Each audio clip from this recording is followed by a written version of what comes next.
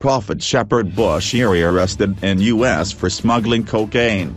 Malawian Prophet Shepherd Bushiri has been arrested in JFK Airport in New York on suspicion of drug trafficking and possession. According to Fox News, 10 kilograms of cocaine was reportedly found on the baggage carousel on the pastor's flight from Johannesburg to New York. The bag containing the cocaine, which reportedly costs $1.5 million in street market value, was checked in from Johannesburg and is identical to a bag carried by the prophet.